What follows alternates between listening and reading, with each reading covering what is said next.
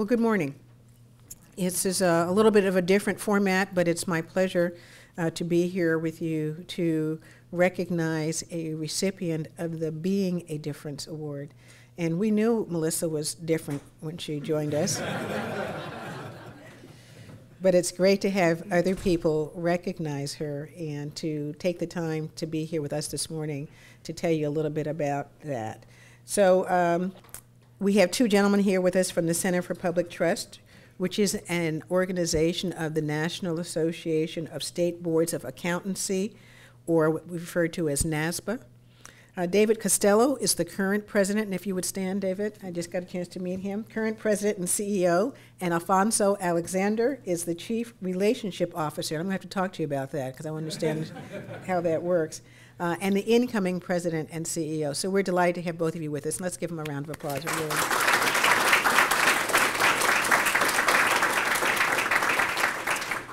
So, again, welcome to Aerospace. We're delighted to have you here with us to recognize Melissa, who is our Senior Vice President and General Counsel and Secretary with the NASBA Being a Difference Award. I was listening too much to Brian Williams.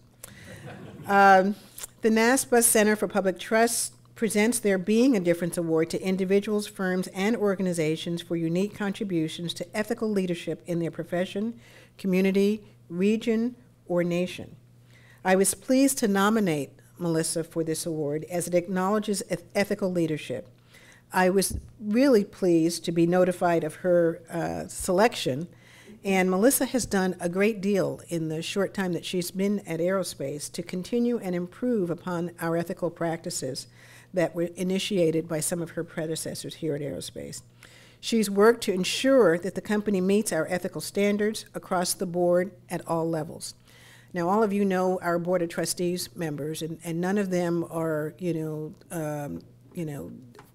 retiring flowers. They're all sort of type A, upfront personalities. And one of the things that Melissa has done a phenomenal job is on making sure that from the very top of our organization, right down to the ethical online activities that you all have participated in, that we are internally consistent and that we can stand the scrutiny or the light of day, if you will, from having someone come in and say, well, tell me exactly how does this work and what do you do and how do you make sure? And Melissa has initiated some processes, discipline processes, where have I heard that before, from an ethics perspective that starts with our board, in making sure that we all understand what their involvements are, what their relationships are, and that they understand how important having that objectivity in their relationships is to our being able to do our business and to maintain our reputation. Melissa also serves on the board of directors for the Constitutional Rights Foundation and has personally sponsored 7 interns from the CRS here at Aerospace. She works closely with our affinity groups to ensure that they observe corporate policy and practice and embrace the corporate goals for diversity. In our increasingly more complex world, it is becoming harder and harder to determine what is the ethical decision to be made in any number of situations. And you don't have to look far outside to find many counterexamples of what good ethics looks like. Fortunately, with Melissa's leadership, if you look inside, you see lots of examples of exactly what it looks like and what it feels like.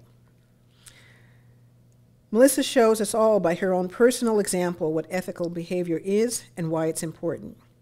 She is doing her part to ensure the future of the company, the community, and the nation to stay on the correct path. That may sound odd, but ethical behavior is not extraordinary on Melissa's part. She is by nature an ethical person. She has no trouble determining what is ethical behavior and what is not. And as I said, she has no trouble on calling us on it, whether it's the corporate officers or the Board of Trustees. Here at Aerospace, one of our 5 core values is integrity. You can't have integrity without ethics. And since her arrival 2 years ago, Melissa has made certain that we never waver from our commitment to this value. She set the tone for ethical practices and behavior from the top. And when an organization's employees see the superlative example that someone like Melissa sets, they are inspired to act similarly and have someone to look up to see how to do it. Further, it's not just our employees and management who are positively impacted by her example and dedication. Our customers and their customers, the taxpayers, also benefit from her commitment. Because Melissa insists that the corporation adhere to the highest ethical standards, our customers know that they can trust Aerospace to act honorably and in their best interest. I can think of no higher accolade that one can receive from one's business partners than trust, and Melissa is one of those who makes certain that we are always worthy of that trust. So I want to congratulate Melissa on her dedication and for her being selected to be recognized with this award. So, Melissa, well done.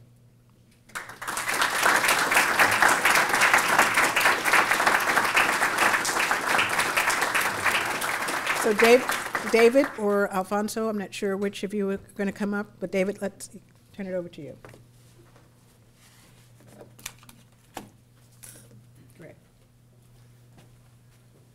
Thank you, Dr. Austin. It's quite a thrill and a delight for Alfonso and me to be here with you this morning and to honor Melissa Clinton. It's obvious when you walk into Aerospace that ethics matters, that you value trust as a critical element of who you are and what you're about.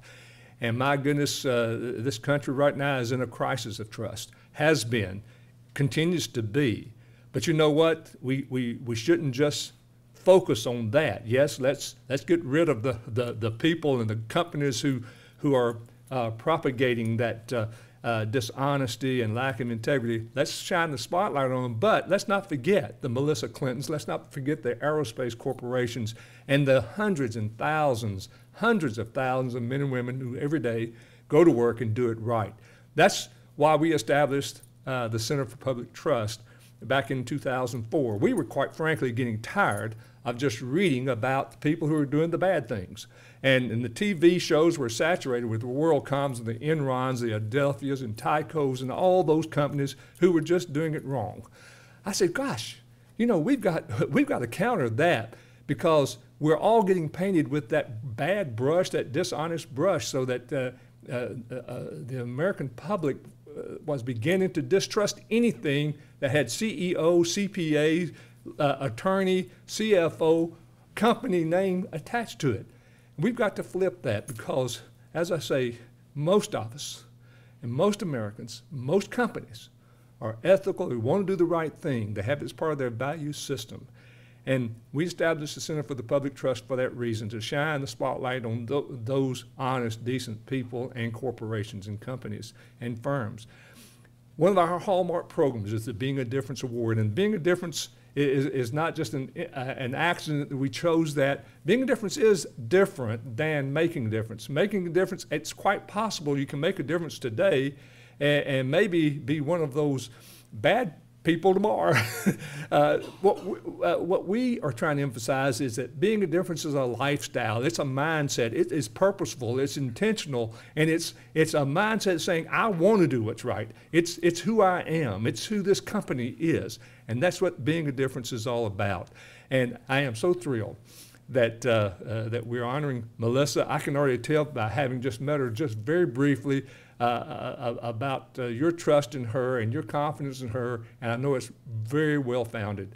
And Alfonso Alexander will come up and make the award, but thank you for having us here this morning, and we look forward to Melissa receiving this award and to telling people throughout this country about Melissa Clinton and the Aerospace Corporation. Thank you.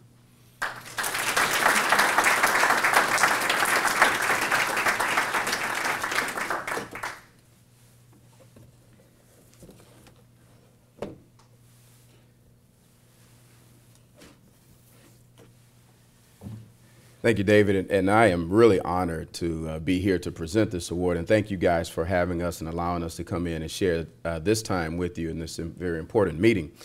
You know, my role is to tell you why we selected Melissa for this particular award, and Dr. Austin really mentioned many of the reasons already, but I want to share with you the things that really stood out for us.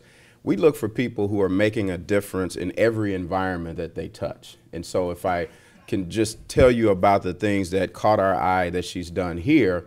One is the board governance program and the training that she put in place.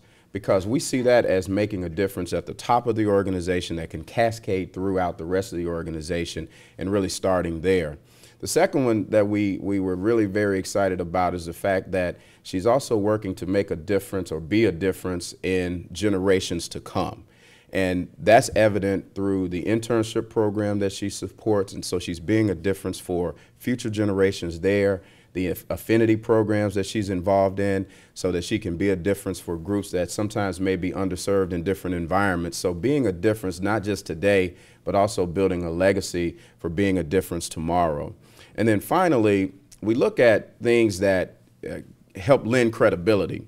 And so when the CEO of an organization nominates someone, that's an additional level of credibility, because who would know that person even anymore? And so the fact that Dr. Austin made this nomination and gave us great information also let us know that Melissa really is a tone setter. And we saw that even as we walked in the building. We were joking, but even the receptionist downstairs shared with us, you know, I'm glad that Melissa's getting this award because of the impact she makes. When she walks in the room changes. So it reminded me of a thermostat. You know, there's a thermometer that measures the room, and it basically just takes on the temperature of the room. But a thermostat can measure the room, it can take on that temperature, but it can turn it up or down. And that really is being a difference. So I'm honored again to be here and to give this award to Melissa Clinton. Melissa, would you come up and receive this award on behalf of the NASBA Center for the Public Trust? And congratulations.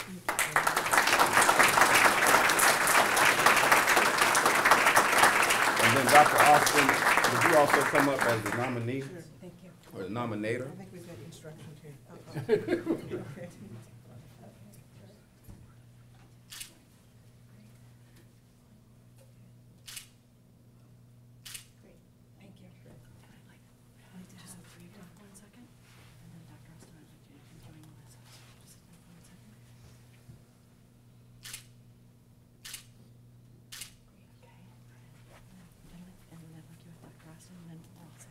Okay. Okay.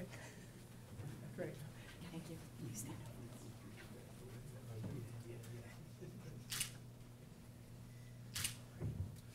Thank you. Thank you. All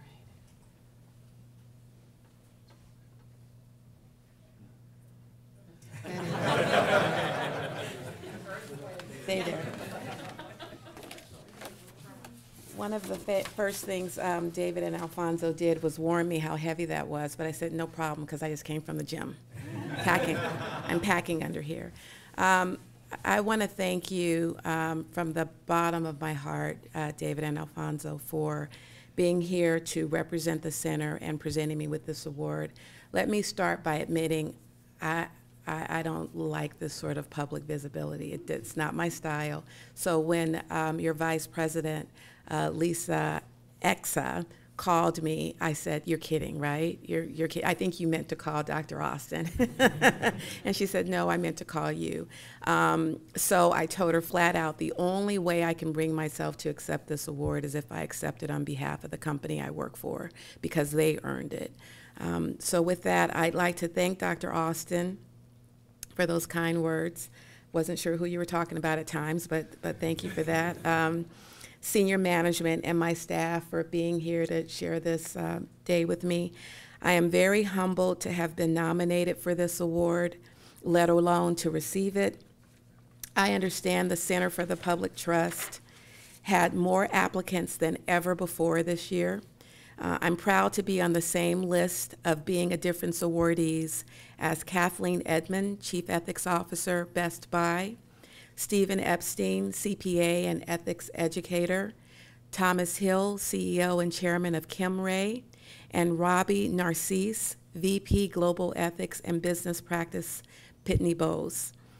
The reputation that the NASBA Center for the Public Trust has for promoting ethical practices in the corporate arena is well known and well deserved.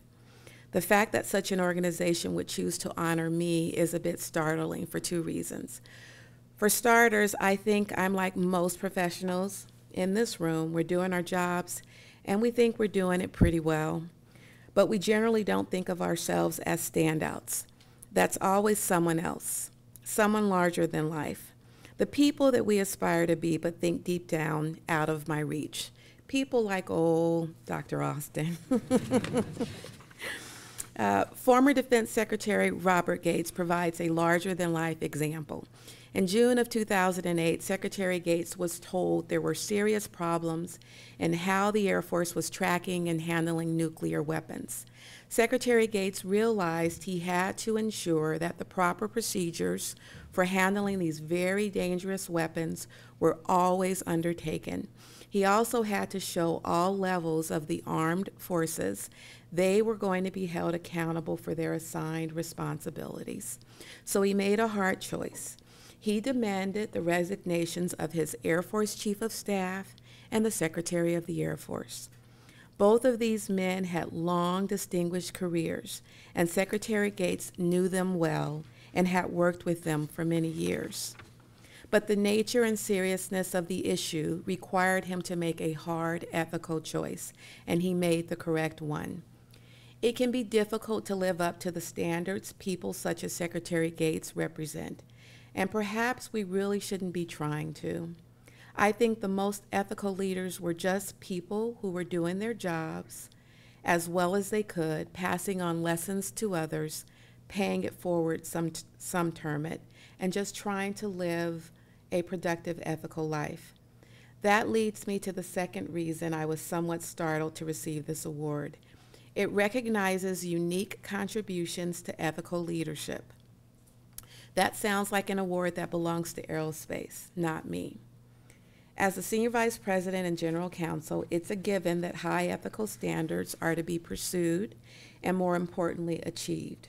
One of our core values here is integrity. We cannot operate without it. We wouldn't have the respect of our customers, our partners, and even our competitors if all we did was pay lip service to it. We don't just talk the talk, we walk the walk. Part of walking the walk is knowing what to do when an employee does something wrong.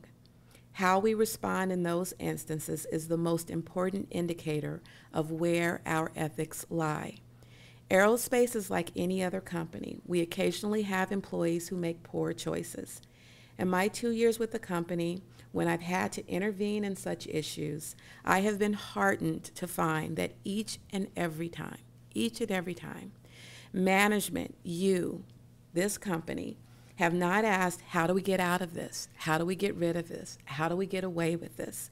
Instead, each and every time you've asked me, how do we fix this? Even when fixing it has been an expensive or painful endeavor, you have not backed down. For these reasons, I consider Aerospace to be a different kind of organization.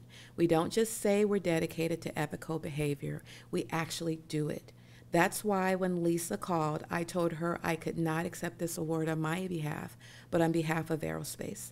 The message that you and I and all of us here are trying to emphasize is that commitment to the highest ethical practice is a good, true, and smart way to do business. In that vein, Sabrina is taking the opportunity to give our senior managers some new tools that they can use to maintain a continual awareness of ethical practices in their organizations. I think it has something to do with candy, so you'll. Once again, I'd like to thank the Center for the Public Trust for this reward, which I share with all of you in the room, because achieving what we have in the realm of ethical commitment isn't done by just one person. Thank you very much.